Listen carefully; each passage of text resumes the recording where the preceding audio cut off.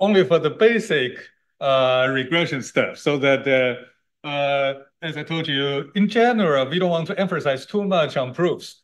But for those really, really important stuff, I have to show you, where does it come from, where does it go, so that you know what the regression is, where does all of this estimator come from, so on and so forth. So again, for this course, probably only require two proofs, and both of them come from this chapter. And what I can guarantee from you is, first of all, these two proofs, you're going to see them again in the homework number 3. And again, in the midterm exam, the very first question will be a proof question. Will be either one from these two proofs. So that so that these two proofs, you're going to see them in the homework and in the exam, right? So let's learn them in detail. First of all, the idea is how do we derive the OLS estimator? Basically, where does OLS estimator come from? So consider a linear regression y over x, so that alpha and beta, they are intercept and the slope. Those are the true values of intercept and slope. And we denote alpha and beta. For example, suppose y is your wage, x is your education.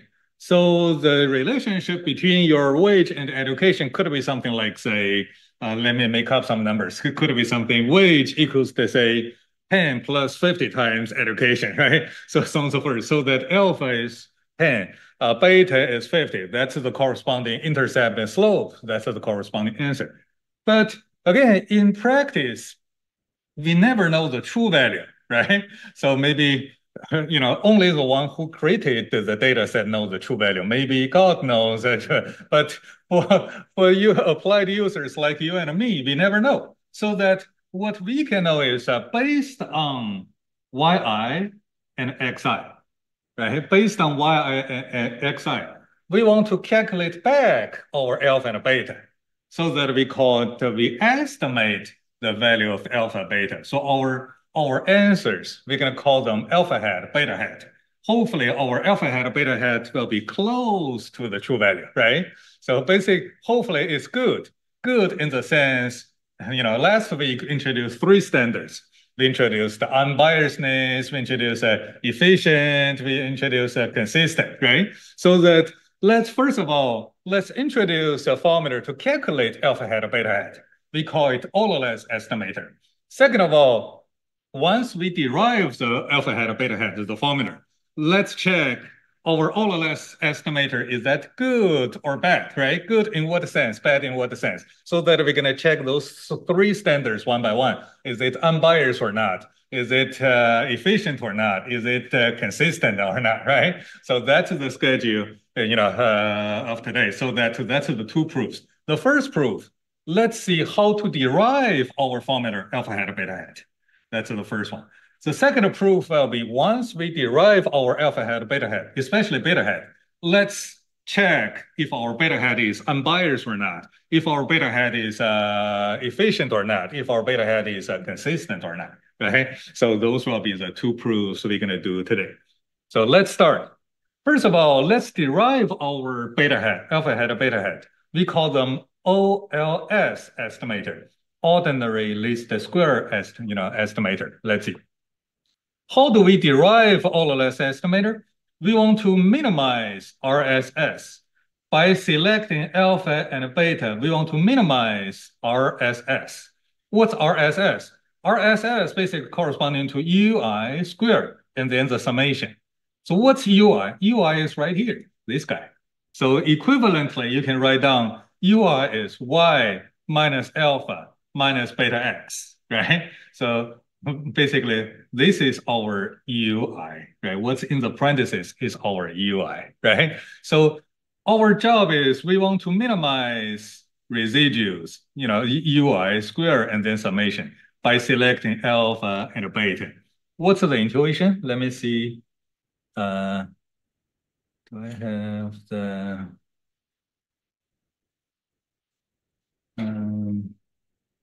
I have a sample file for another class. For the big data class, I created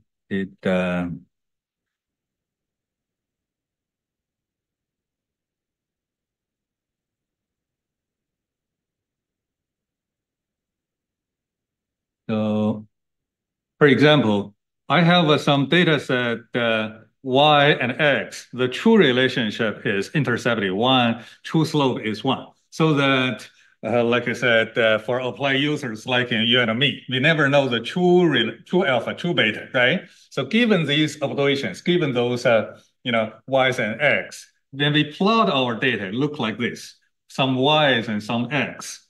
Based on these observations, we try to figure out back the alpha hat or beta hat, right? How do we calculate alpha hat or beta hat? Idea is very simple.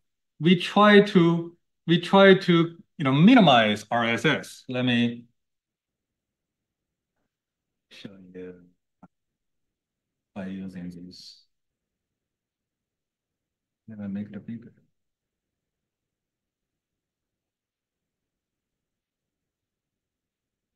So in this graph, for example, when I choose A and B, intercept and slope, both of them to be 1, which happens to be the true value, right? So that correspondingly, I can draw a fitted line, which is y equals to 1 plus 1 times x. So correspondingly, I draw those red color bars. Those red bars, they are from my observation. Draw a distance to my fitted line, right? So red color bars, they measures how far from my fitted line to my observations, right? The UIs corresponding to each other. So basically, a good fitted line, correspondingly, those red bars supposed to be small, right? A bad fitted line, correspondingly, red color bars will be large, right? For example, suppose I choose a different intercept, let's say -1, so that it's lower than the true value intercept, right?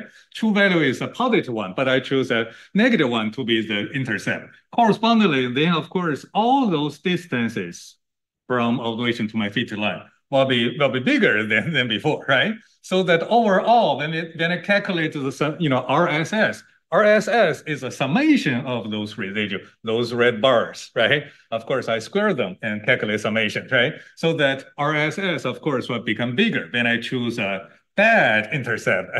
So that in this case, see, RSS is bigger now, it's 400 something.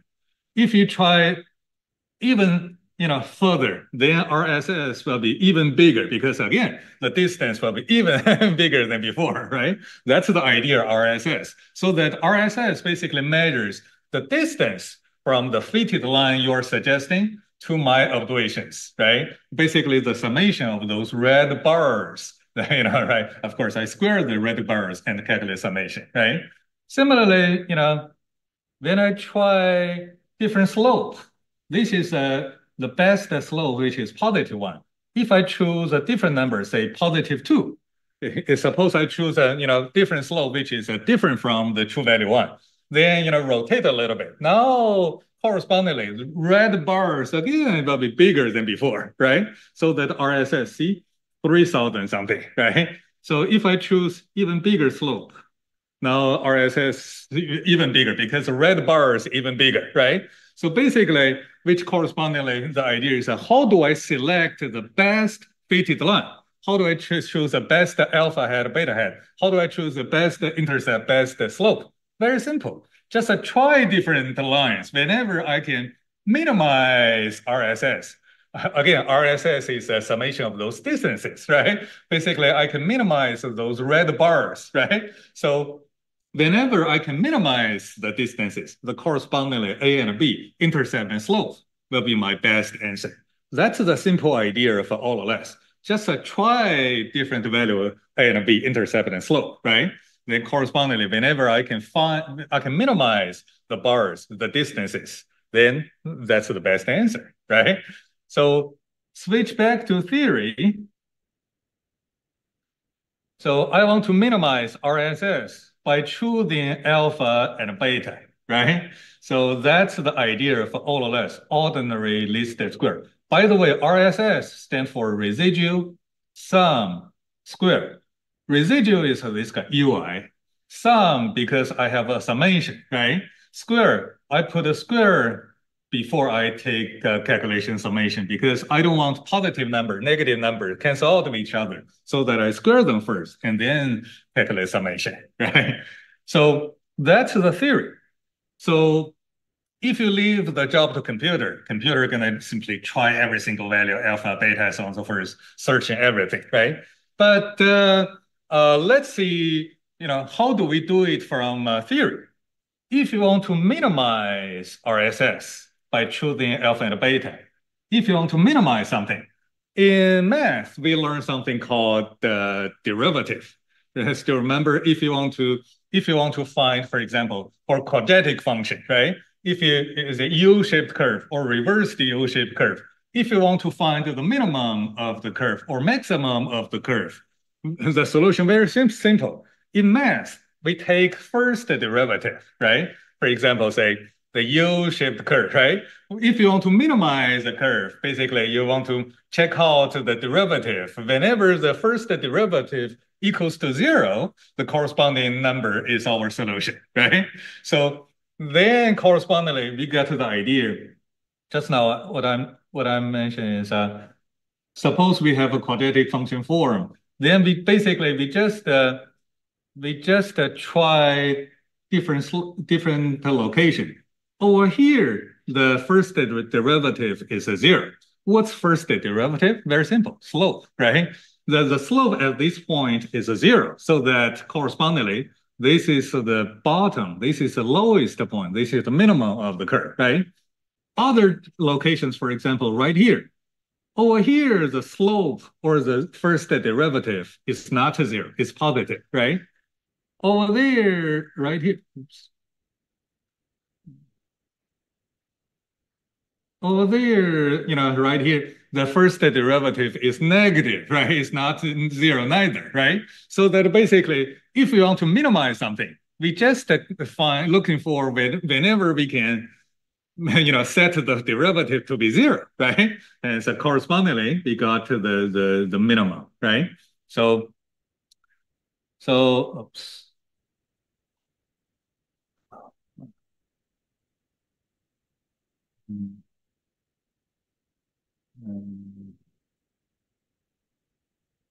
So that go back to theory.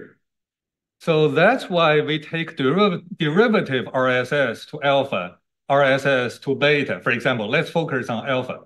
We take derivative RSS to alpha and set this number first derivative to be 0, so that we solve this equation. We solve this equation to find the value of our alpha hat, beta hat, right? Right here, because we have two unknowns, alpha and beta, so that we can take two derivatives. RSS take derivative to alpha, RSS take the derivative to beta. Set both of them to be 0, so that we have two equations. That's an equation system, right? Two equations. We have two equations and two unknowns, alpha and beta, so that from theory should be doable. In other words, we have two equations, both of them equal to 0, right? That's a two equation system. And we have two unknowns, alpha and beta, right? So two equations, two unknowns should be good to solve so that we can get a solution, right? So let's take a closer look what they are.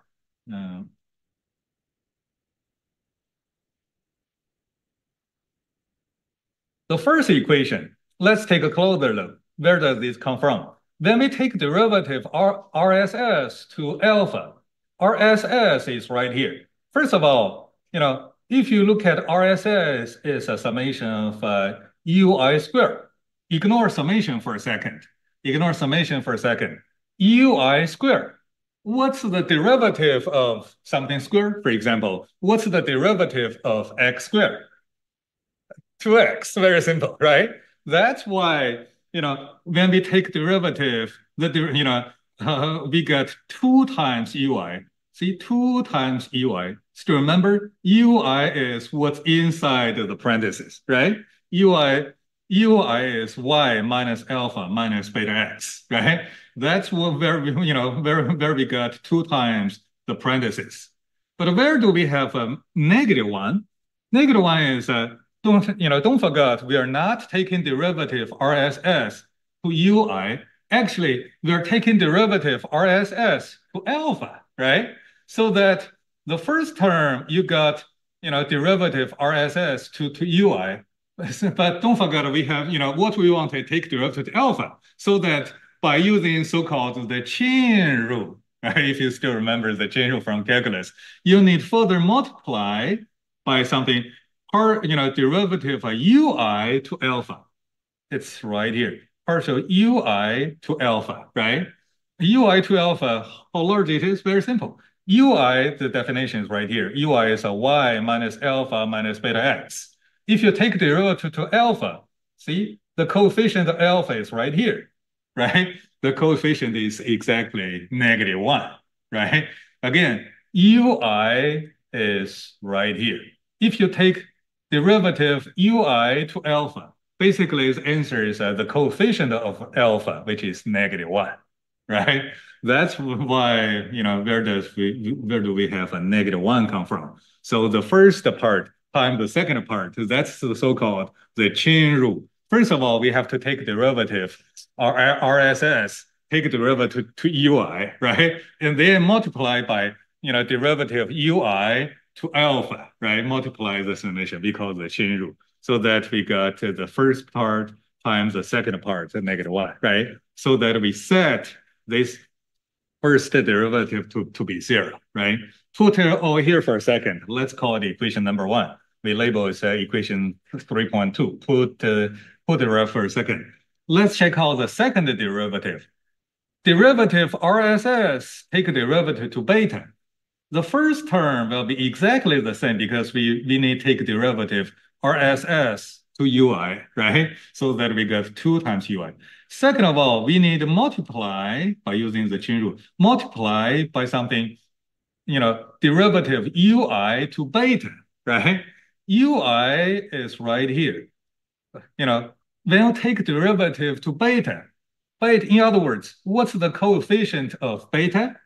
It's -x, right? Ui equals to something, is a function of a beta, right?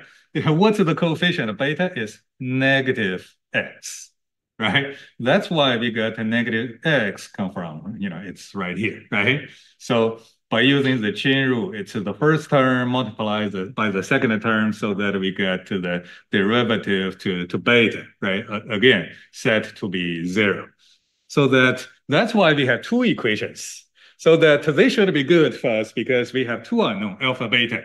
Now we have 2 equations. Just solve these 2 equations so that we should be good to get alpha hat, beta hat. Basically, the solution of alpha and beta, right? So let's solve them one by one. By the way, right here, we use a partial derivative notation. The reason why we use a partial derivative is because we have 2 unknowns, alpha and beta.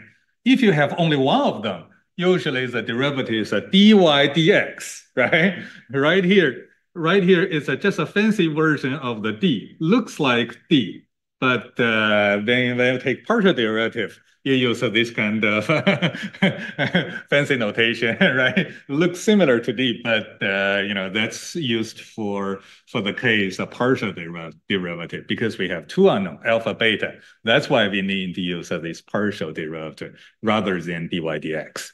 That's a little technical detail. Let's simplify these 2 equations one by one. Let's focus on the first equation, 3.2. The first equation, let's try to simplify a little bit.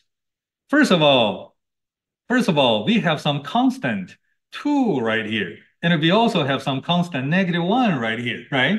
Notice that the equation, right-hand side of the equation is 0. Right-hand side of the equation is 0. So that actually we can cancel out this constant, for example. We can cancel out 2. Because, for example, suppose we have an equation 2 times x equals to 0, right? Then of course we can cancel out 2, basically reduce to x equals to 0, right? Similarly, for example, if you got equation say 2 times parentheses, let's say y minus x equals to 0, right? Similar again, you can cancel out 2, right? Basically, 2 times something equals to 0 must means the what's inside the parentheses equals to 0 must be true, right? So that's why, first of all, we can we can ignore the number constant 2. You can cancel out constant 2 right here, right?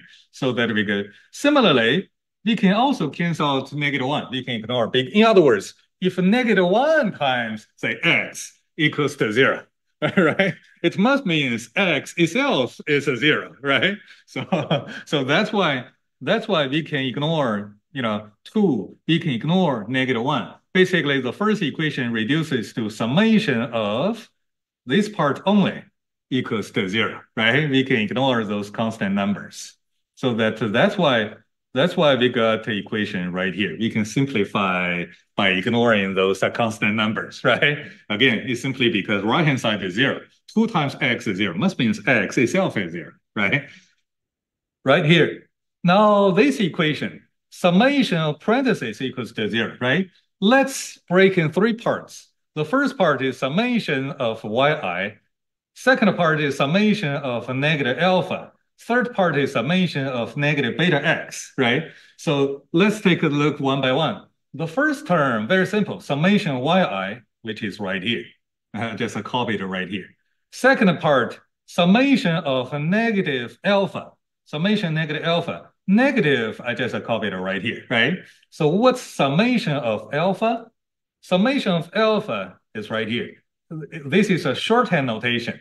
Basically means calculate this number from 1, 2, 3, 4 until n, right? Now since alpha basically reduces to alpha, calculate first time, second time, third time until n times, right? Basically, the summation of alpha, basically, shorthand notation is exactly alpha plus alpha plus alpha plus alpha until n times, right? So that's why it simply reduces to n times alpha, right? So that's why the second term actually doesn't vary by I. So that's why second term summation of alpha simply reduces to n times alpha, right? Next one, summation of negative beta x. Summation of negative beta x. Right here, negative sign, I can put outside summation, right? Similarly, beta is a constant term. I can also put outside summation. For example, say summation of 2x, of course, equals to 2 times summation x, right? So that's why I can put a constant term outside of the summation, right? That's a little trick. So that's why I can put a negative sign and also beta, I can put outside of the summation, right? So that I get to such an equation. Break into 3 terms, 3 parts, right? Now, this equation, what I'm gonna do next is I'll move n alpha to the right-hand side. I simply move n alpha to the right-hand side so that summation of y minus beta summation x equals to n alpha, right? And then I simply skip one line, which is then next line, everywhere I divide by n. Because just now n alpha equals the summation y minus summation beta x, right? So both sides I divide by n so that alpha equals to summation y divided by n, beta summation x divided by n, right? So that I got to this equation. Is it clear, where does it come from? I simply skip a line divided by n, right? If this confuses to you, you just, fill in the line. Basically, move n alpha to the right-hand side so that n alpha equals the summation y minus beta summation x, right? And then both sides divided by n, you should get this equation, right? Both sides divided by n got this equation. I just skip a little bit. Now the first equation, from the first equation, I got this. I call it equation 3.4. Put this equation aside for a while. That's what we got from first equation, right? Put right here, mark it at 3.4, put aside. Let's continue to work on the second equation because so far we only simplify first equation. Let's simplify the second equation. The second equation is right here. Similarly, let's cancel out 2, cancel out -1, right? So the second equation could be simplified to this parenthesis times x and then summation equals to 1, equals to 0, right? Again, right here, what I want to emphasize is this is a shorthand notation, which is the parentheses right here multiplied by the parentheses right here, and then calculate the summation, right? In other words, if you want, you can put a bracket, and they multiply first and then calculate summation, right? So that anyway, so far what we want to do is we can first of all cancel out 2, cancel out -1, so that equation number 2 could be simplified to summation of this parentheses times x, right? Parentheses times x, so that we got equation right here. That's our second equation. Let me make it bigger. That's our second equation, simplifies too, right? We simply cancel out 2, cancel out -1, so that we get this equation. Now, similarly, let's break this equation in 3 parts. The first part will be summation of yi xi, right? Y times x, that's the first term, right? Second term will be, negative alpha times x, and then summation, right? Negative alpha x summation. Right here, the only little trick I did is I put alpha outside the summation because, again, alpha is a constant term. And, summation of, say, 2x equals to 2 times summation x, right? We can always put constant term outside the summation. Question?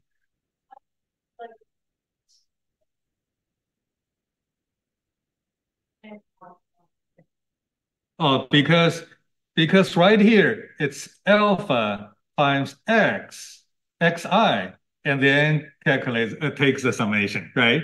In the first equation, we don't have xi at all. In other words, it's times 1, right? So for the first equation, summation of a bunch of ones, 1 plus 1 plus 1 sounds worse. That's why n equals to n, right? But in the second equation, actually, we multiply by xi, which varies by I. That's why, not as simple as the first equation. We have to keep xi right there. It's not a constant 1, right? So that's the second term, alpha x, and then take summation. Alpha x, take summation. Similarly, third term, negative beta xi summation, right? So xi times xi, of course, which is xi squared, right? And then similarly, I put negative beta outside the summation so that I get negative beta summation xi squared, right? So that's the 3 terms I got. 3 terms I got. Right here, the next line, the only trick I'm going to do is I want to plug in my alpha. What's my alpha? Still remember, from the first equation, we got a formula we called 3.4. This equation is alpha equals to how many betas, right? This equation, from the first equation, we derived such a formula. Alpha equals to a function something, of a beta, right? See, the left-hand side is alpha, right-hand side is beta. So that from equation number 1, we got the expression alpha equals to how many beta, right? So that's why I want to plug in this equation, plug in this formula into here. I want to replace alpha by this parenthesis so that once I plug in this formula, once I replace alpha by how many beta, so that what gonna be in my equation is I have betas only. I don't have any alpha anymore, right? So that I have only beta. So one equation, one unknown, so that I simply collect terms. I can calculate beta equal to something, right? That's the reason why. So let's see. First of all, I plug in my alpha. Alpha is right here. Parentheses, I just copy and paste my equation 3.4 so that I got right here, right? And then now let's continue to simplify this because eventually I want to simplify this equation. I want to calculate beta equal to something, right? I want to collect beta terms only. So let's see. First of all, inside of the parentheses, there are 2 terms. Each of them they need to multiply by summation x. So that let's simplify. Summation yi(xi), copy it right here. Second right here, 1 over n summation y times summation x. So that I got right here, 1 over n summation y times summation x, right? Is it clear? That's the first term of the parentheses multiplied by summation x, right? Which comes to here. Now the second term, first of all, see negative, and outside we also have a negative. So then they cancel out each other, negative, negative, so that we got positive, right? So that, take a closer look so that don't make mistake with positive, negative sign. So continue, beta 1 over n summation x, beta 1 over n summation x. Right here, summation x times summation x, so that we get the summation x squared, right? Summation x parentheses square. In other words, we get the same, summation x times summation x, right? It will be suggested to put some parentheses if because sometimes, for example, right here, that's x squared first and then summation, right? Right here, it's summation first and then square, right? So that it will be suggested to put some parentheses to make it clear. Is that square first or summation first, right? Then very last term, I just copy and paste right here, which is beta times xi squared, right? So that I have such an equation, C, beta, beta, I have beta terms only. So that what I want to do is I want to collect those beta terms, right? So that beta times something equals to something, right? So that eventually I divide the coefficient so that I want to know beta equals to what. So let's see. First of all, I want to move these beta terms to the right-hand side. I want to move these two beta terms to the right-hand side, right? So first of all, this term, negative beta summation x squared, if you move to the right-hand side, becomes positive, right? And the positive term, if I move to the right-hand side, becomes a negative, right?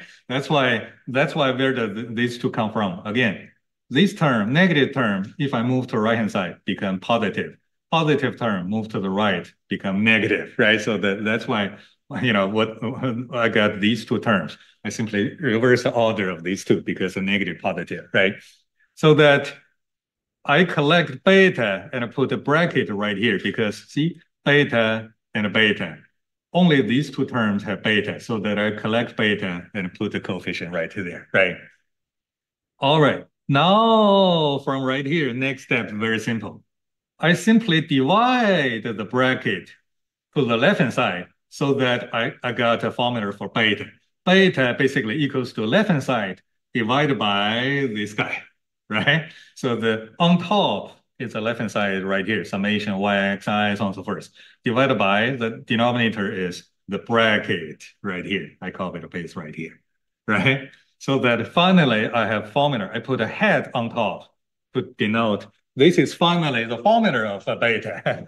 So that given x and y, so that I have a formula for beta. I got a beta head right here, right? First of all, take a closer look.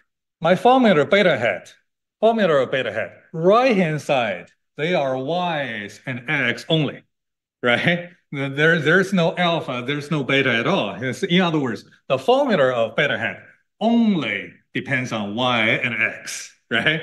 Because y and x, those are the only stuff we know in reality. For example, y is wage, x is education.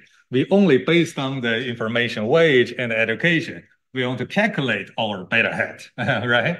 So that's a first of all.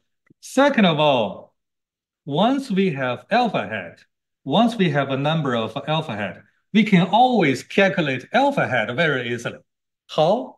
Recall our equation up here, 3.4.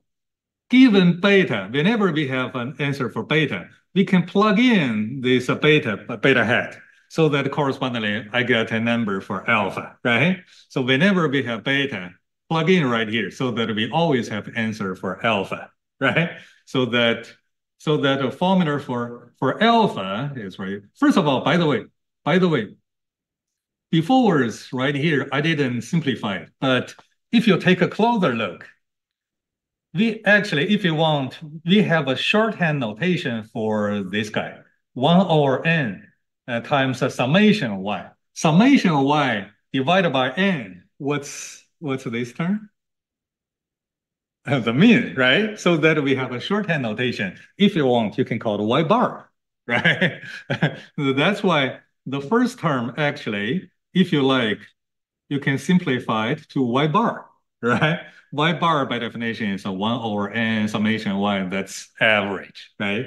Similarly, right here, 1 over n summation x. If you want, you can use a shorthand notation x bar instead, right? So that actually this equation could be simply, if you want to use a shorthand notation, alpha simply equals to y bar minus beta times x bar, right? This equation 3.4 could be rewritten into this, alpha equal to y bar minus beta times x bar, right? So that whenever we have beta, for example, beta hat, we have answer right here. Simply plug in beta hat right here, we can get the formula for alpha hat, right? Whenever we have answer for beta, we can immediately, we're going to have an answer for alpha as well, right? That's the corresponding relationship. So far, that's the derivation. That's the first proof. That's the how do we derive OLS estimator for alpha hat, beta hat, right? So frankly speaking, it's not hard at all, but just a little bit tedious, right? Just sit down, be patient, derive line by line, right? Make sure you don't make mistakes such as positive, negative, and move terms, we'll simplify, those parentheses, right? First term times second term sounds first, right?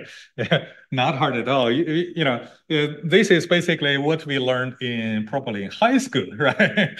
Solve those two equation system, right? Just be patient so that everybody should be able to do this, right?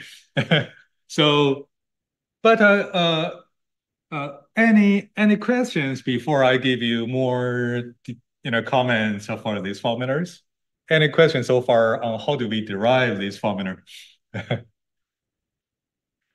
You're gonna do this exactly the same exercise in the next homework number 3. Just do it by yourself. You can try to do it by yourself. If you get stuck or run into some mistakes, you can check out my lecture notes, right, to see where it did wrong. But it should be simple. Just a couple of comments.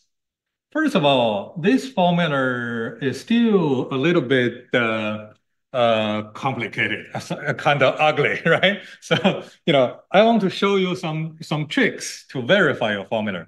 First of all, let's take a closer look. If you look at the top part, denominator, yi, xi, summation y, summation x. The first little trick is if the top part, if you replace y by x, actually you're going to see this is exactly reduces to the bottom. For example, if you replace y by x, this becomes x times x, of course, x squared. It will reduces to this, right? Similarly, if you replace y by x right here, summation of x times summation x, which is simply reduces to summation x squared, right? So that's a simple way to, first of all, to double check your formula, right? For example, suppose you forgot to put 2 right here. Then when you double check, by replacing the top, or if you replace y by x, it looks like it doesn't replace, it reduces to the bottom. There must be something wrong with your formula, right? So first of all, it could be a simple way to verify, to check if your formula is right or wrong, right? By the way, why it happens? Why, if I replace y by x, if I let y equals to x, top equals to the bottom. Why it happens? Very simple. Let me show you.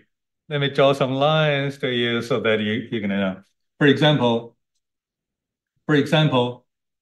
in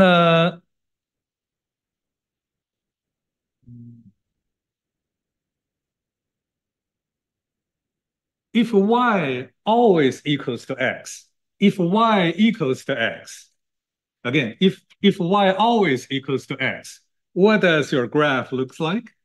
You're gonna have observations here, here, here. Oops, where's my graph?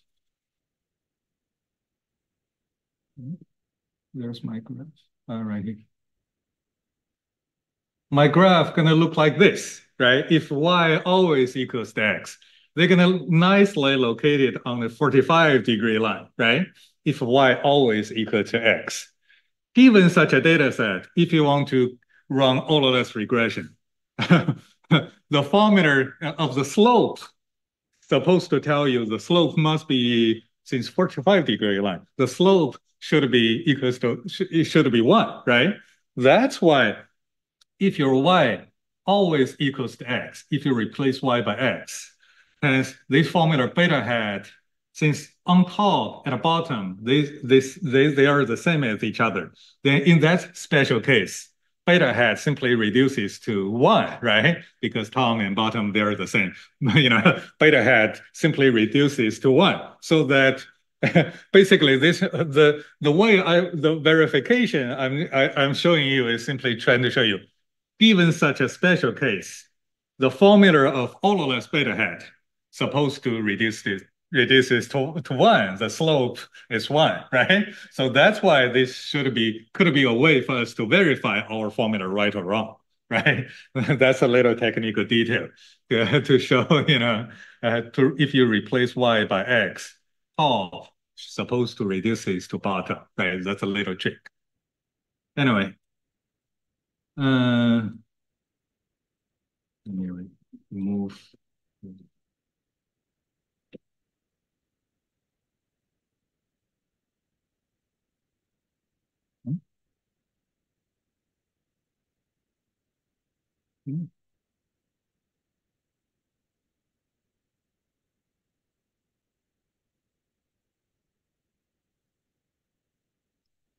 Okay. Second of all, the first term and the second term looks kind of similar in the sense, for example, bottom right here, this is x squared first summation. Bottom is a summation first and then square, right?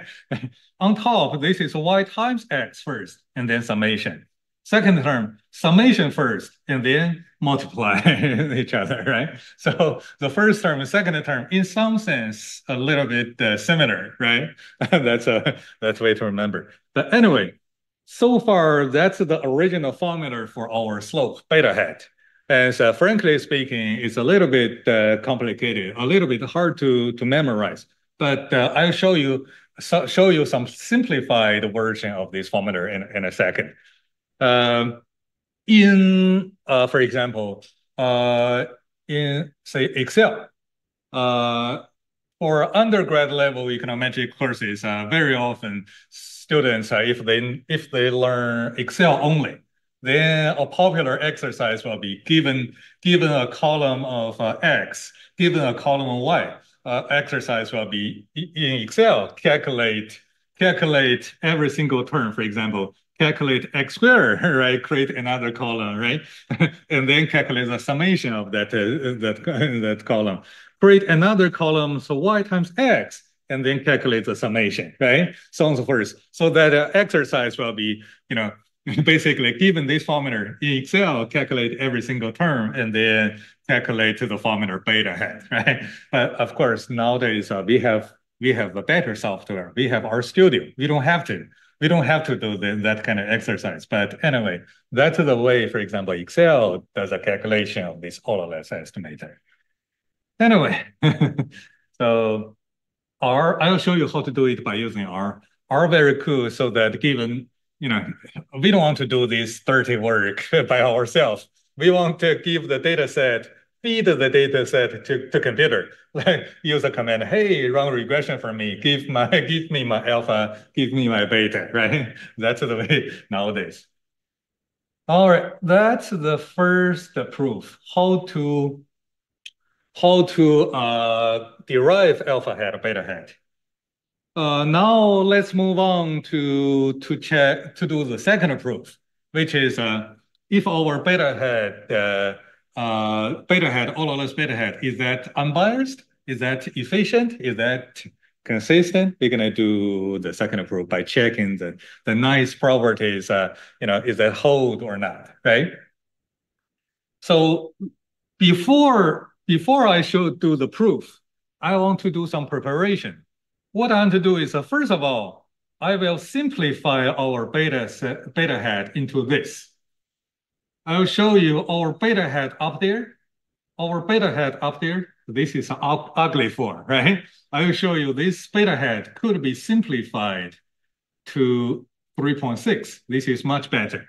So, but first of all, I need to introduce a shorthand notation, little x. Originally, the formula is based on big X. That's my original variable X, right? For example, original X is my education. Original Y, big Y is my wage, right? Let's introduce a shorthand notation, little x. What's little x? Little x is my original x minus x bar. X bar is an average x. That's my little x. So that once I have little x, my formula could be nicely, reduces to this. This is much better than before, right? So let me give you some introduction. What's little x? Very simple. Very simple. For example, say my original x.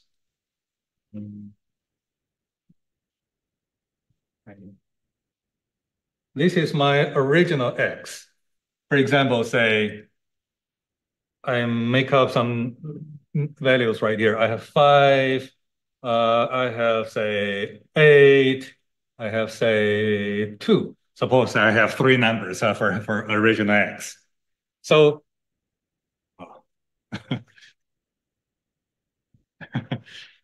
better. So my x takes 3 different values, 2, 5, and 8. So that if you want to calculate x bar, the average of these two, the summation is 2 plus 8 plus 5 should be 15, right? 15 divided by 3, average happens to be 5 right here. 5, this number is average. In other words, x bar is 5. Let me write down right here. X bar is simply 5, right? So, so how do I calculate my little x? Let me draw another line for my little x. My little x, is big X minus x bar, right? So right here, x bar is 5. So the first number minus 5, so that I got 2 minus 5, so that I got negative 3, right? Second number, 5 minus 5, so that I got 0, right? Next number, 8 minus 5, so that I got 3, right? So the relationship between my original x, big X, and the little x, right? The relationship is right here. I converted the original number into my little x. See, the purpose of this little x, this kind of little transformation is after this little transformation. So my little x gonna be centered at 0. That's all. My little x gonna be centered at 0. So originally, for example, so no matter wage or education, let's say education. Say I have say 8 years of 8 years education, 9 years, 10 years, 11, so on so forth. Suppose average is 10 years, 10 years education, right? So I simply calculate this little transformation after minus x bar minus the average of education, right? So my little x becomes centered at 0, some negative, some positive, so that's all. So that's why this little transformation, little x minus x bar, we have a terminology. We call it demean, D-E, mean. Demean means, let me write down right here. We call it demean transformation. What's demean? DE means we remove the mean, get rid of the mean, so that everybody minus the mean. After the demean transformation, the variable simply becomes centered at a 0. That's all. So after this demean transformation, by using this little x, our formula is much better, right? Little x times y, little x squared, right? So that's a much better formula now, but not done yet. I continue to introduce one more notation to further simplify my formula. So what I'm gonna do next is I'm gonna introduce a little w. By using w, my beta hat right here further rewritten into w times y and then summation. So that, first of all, what's my w? W definition is a little x divided by summation xi squared. Actually, if you take a closer look, my x, my w actually is simply this part, right? That's my wi, right? So that's why my beta hat could be rewritten to w times y and then summation, right? And that's all, right? So that why I want to introduce this kind of notation. First of all, actually, this notation, first of all, will be useful, will be useful when I do proof. But second of all, actually, it shows the meaning of the all or less beta hat. What's the formula for all or less beta hat? It's based on weighted summation of y. Again, the slope, estimator of slope is weighted summation of y. The weights is w. W is a function of x, little x, right? Little x is a function of a big X. In other words, the weights w is based on my x, right? So that again, all or less beta hat slope beta hat is a weighted summation of y, where weights actually determines by x, right? So that once I show you this kind of proof, I will show you, for example, depends on your weight x. Some of those equations, the weights will be large. Some of them weights will be small, right? So that I'll put weights multiplied by their y. Y is our weight, right? So that if I put weight times weight and then calculate the summation, right? So that actually not only all or less estimator. Later on, whatever estimator, for example, GLS two-state least square, even fancy estimates such as a non-parametric regression, even though something you never learned before, but no worry. Any estimator of those kind of slope could be always rewritten, always interpreted as a weighted summation of y. The difference will be simply depends on how do you calculate your weights. Different estimator, just a different by how do you calculate your weights. That's all. So a fancy version of our estimator basically just use a very complicated, maybe a non-parametric version to calculate the weights, right? That's all. So that's why I want to show you this kind of notation. But anyway,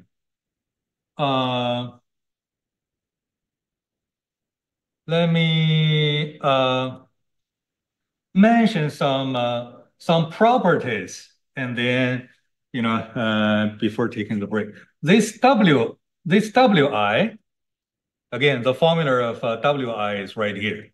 Wi is right here. This wi has three nice properties. You don't have to prove them, but trust me, they're true. The proof of these properties I already provided in the right here. Some proofs in the lecture notes. I already proved all those notations for you. I provided all those detailed proof for you, such as how to prove proper number one, proper number two, so on and so forth. But for us, you don't have to do the proof, but simply trust me. Wi has some nice properties. First one, summation of the weights equals to 0. In other words, some weights are negative, some weights are positive, so that overall summation of weights equals to 0. This is the first property. Second property, weighted summation of x equals to 1. Weighted summation x equals 1.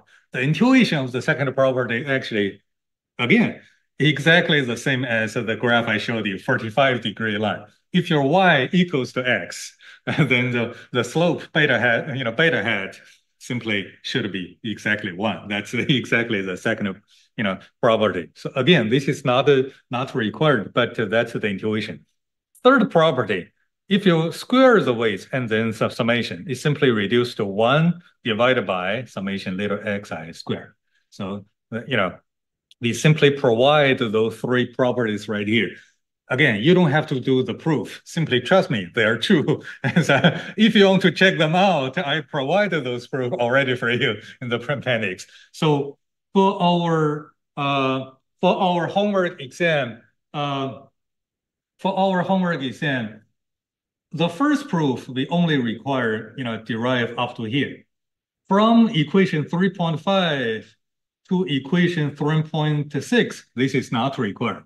If you want to verify, actually very simple. It has simply plug in little x into right here, so that you can see the nominator simply reduced to the denominator up there. The bottom or simply also reduced to the bottom up there. The proof very easy, but again, not required. From equation 3.6 to 3.7, again, not required. But again, if you want to prove, if you want to verify, very simple. Simply plug in Wi into right here. So that very easily you're going to see simply reduces 3.6, right? But anyway, these are not required. So far, the first proof to derive beta hat only require up to here, 3.5. The second proof to derive the nice property, we're going to start from this equation, 3.7, by using these properties so that we're going to show beta hat is unbiased, is consistent, is efficient. That we're going to do the second proof to prove beta hat has nice properties. We're going to do it after break. Let's take a 10 minutes break. After break,